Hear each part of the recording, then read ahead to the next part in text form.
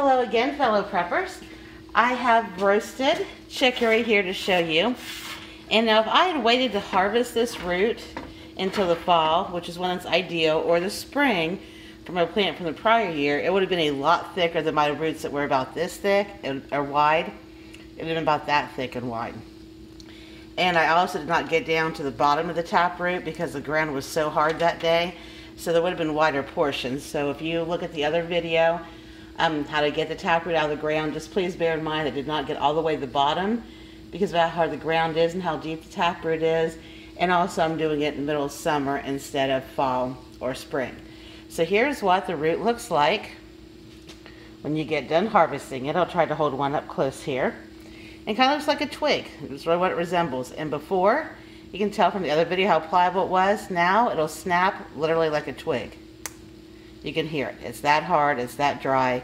There's no little bit of moisture in here. So if you're going to be harvesting the chicory root and not using it right away, to save it as part of your preps for medicinal or just to have some coffee to barter with, stretch your coffee further by adding it into it, or making a coffee substitute, you will definitely make sure it's completely dry. And you can leave it sit out like this for a while, and it's not going to draw the moisture back in a day, maybe 2 days.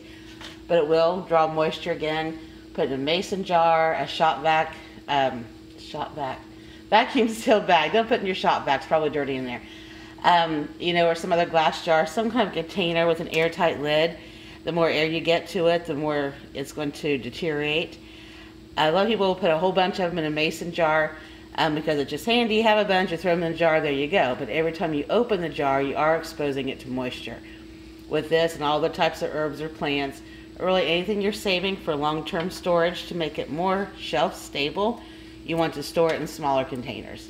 And it really doesn't take up any more space. You can stack 3 little jelly size or the mini size jars. I should have one sitting here. Here we go.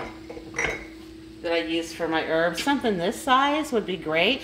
As you can see, it's not quite a hand high. For all you preppers out there who also have horses, it's less than 4 inches tall. That would be great. You've got plenty in there. You're probably not going to use them all in one fell swoop or whatever it is. Maybe you will, but you're still not going to expose a bigger portion of your stockpile to moisture. So here's what they look like. Now, if you're going to make the coffee, you need to grind them up first in a coffee grinder or something equivalent.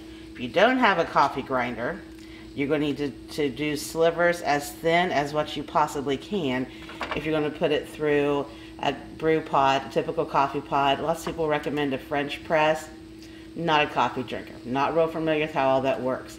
Another way is a pour over. And until I saw an episode of Yellowstone recently, which awesome show if you haven't watched it yet, the older lawyer son of the cowboy rancher played by Kevin Costner got pour overs that were ridiculously expensive at a coffee shop. Didn't know what that was. But you can also, if you know what that is, and are an avid coffee drinker, you can do it as a pour over, a French press, or in a coffee pot.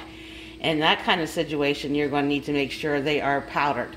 Very small, ground up, fine. You can do it by cutting off little slivers. And to make the little slivers into a powder, you can use a mortar and pestle. I have my 2 favorite ones here. This one I use, little dusty, I haven't used it in a while. Actually, I think that was diatomaceous earth, so that's probably what's on it. But this one I use for flowers and herbs, leaves, things like that. That's softer. It's wood. It's awesome. But it will not grind up even a slivered bit of chicory root or any other kind of root. You would need to use one more like this. This is my cast iron one. As you see, far heavier.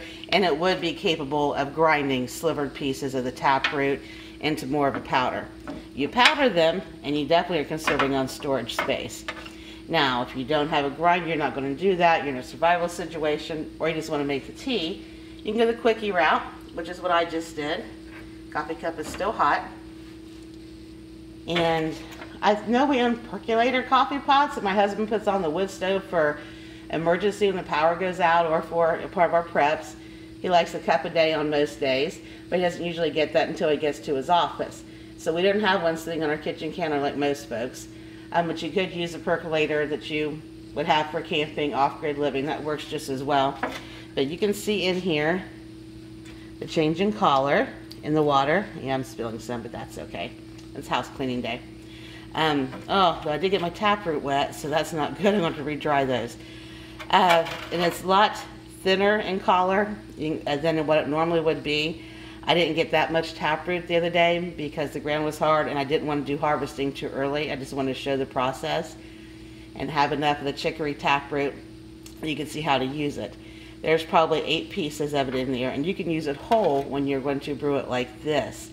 You can use a pot on your stove or a coffee cup in the microwave if the shit has not hit the fan, or if you are running on Jenny power.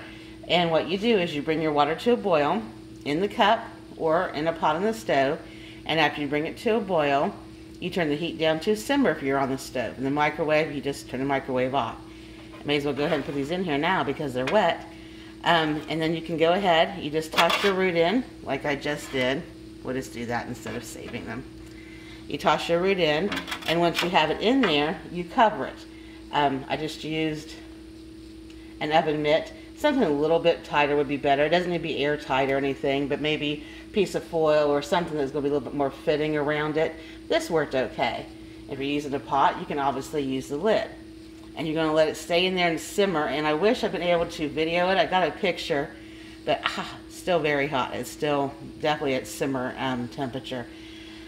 When I tossed in the taproot, it immediately started boiling and popping up and down, kind of like frog legs in a frying pan. And then it's going to stay in this state and covered. Some people say 5 minutes. Normally, people that make this a lot have told me, and that's how they do it, with 10 to 15 minutes.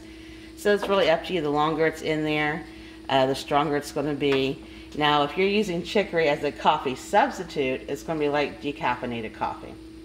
If you want to stretch your coffee further, or if you're weaning yourself off of coffee, which isn't a bad idea, to wean ourselves off of all of our bad habits before a long-term disaster, you can go ahead and mix. The ratios are in the article about how much to mix in with regular coffee just to stretch it further and to start getting yourself away from so much caffeine, or to make your stockpile last longer. I have a can of Coke every morning, and we have a stockpile that will be divvied out sparingly to wean myself off of that caffeine every morning. So those are things to think about. If you're a coffee drinker, if you start getting used to this, putting a little bit in your coffee, now you get used to the taste and you can wean yourself off a little bit. Probably a great idea. I have weaned myself off of Coke. I'm down to 2 a day. Some days 1. On the weekends, sometimes 3. So once you do that, you have it sat in there and it's simmered long enough. You're going to need to strain it. You can run it through a fine strainer. Unless you're making a tea, and we have one somewhere, the little things that dangle down in there, the diffuser. Then you don't have to worry about the straining so much, but still little particles can get in. And you can actually even use a coffee filter. I'm just going to put this coffee filter on top of another coffee cup and use that to strain away my chicory coffee or tea mixture here. Oh, and that worked much better in practice than it just did. Not a problem. I'm just going to pour it back out. And it doesn't harm you if you get those particles in your mouth. People eat chicory root and use that. You just don't want to be choking on it. So it's like an infusion or something where you have to get rid of all of it. So we're going to try it again. If this does not work, I will actually get out my strainer. I was just trying to make it simpler and a more portable option. I should have gone a bit slower. Now it's soaking in. Water is still very hot. And it's soaking in more. You just want to strain away your chicory root. I'll continue to let that soak down through my about 4 different coffee filters here. If somebody doesn't drink coffee, you have a coffee pot out. I tend to have coffee filters around a lot for straining and using it to cover things that are drying, and for craft projects with grandkids. So we're going to go ahead and kind of make a little bowl. That worked much better out of our coffee filters, and tuck it around kind of like you would do the dough if you're making a pie. That holds it up there and let it strain through slowly. Now, chicory has a bitter taste, and oddly enough, if you mix it with sugar, it enhances the sweetness of the sugar exponentially. So that's something to think about if you are wanting to also use your sugar sparingly, or even your honeys, anything with sugar in it, sugar, stevia, anything with a sugar base to it, it makes things far sweeter. So maybe you could make a little bit of cookies or something like that as a morale booster and use less sugar by putting in some chicory root. It's going to go ahead and continue to sink on down in there.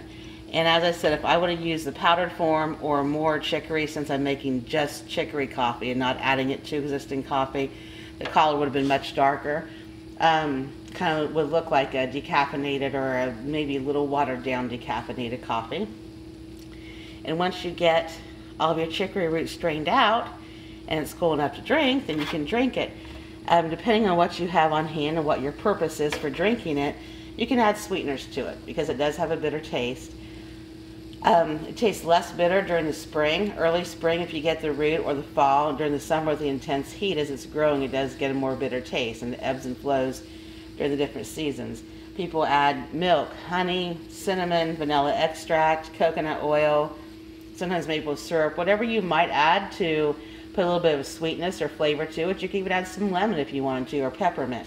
I know there's all different types of coffee blends and things out there, so those of you who drink coffee probably have an idea what kind of flavoring you want already. But you can flavor it just like you would anything else. And even during the spring and fall when it's less bitter, it still has a bitter taste. So I think it's a bit of an acquired taste, but one that you get a little bit used to now and decide how you like the flavorings. And if you're using it medicinally, adding honey to it, it's just going to increase medicinal properties. The same with the coconut oil. So now I've got my coffee filters kind of twisted up here, wringing them out, being careful not to tear them because they're even more fragile now than what they were before I put the hot and pointy chicory root coffee through it. Go ahead and strain out the last little bit. I wish I'd had more root so you could get a better idea of the coloring. But that's something you can easily Google. And here's what our chicory coffee or tea looks like. Kind of like a broth, chicken broth shading right now. It would be, I would say, 2 to 2.5 times darker had I used the right amount of chicory root, or definitely blend it with coffee. And you could let it cool to drink it. If you're giving it to a child or it's a hot day in the summer and you want to drink it, it's not going to harm the medicinal properties now. When you roast the chicory root, it does lose a little bit of its medicinal and nutrient properties, especially the inulin, but not so significantly that it can't be used medicinally, because drinking chicory root coffee or tea is typically the way that it's used to garner medicinal value. So you can do it up with whatever sweeteners you might like, unless you just like it flat out bitter. There you go. You're getting a nice medicine and some nutrients in your body. You can definitely not have too much nutrients during a long-term survival situation when we're burning so many calories a day.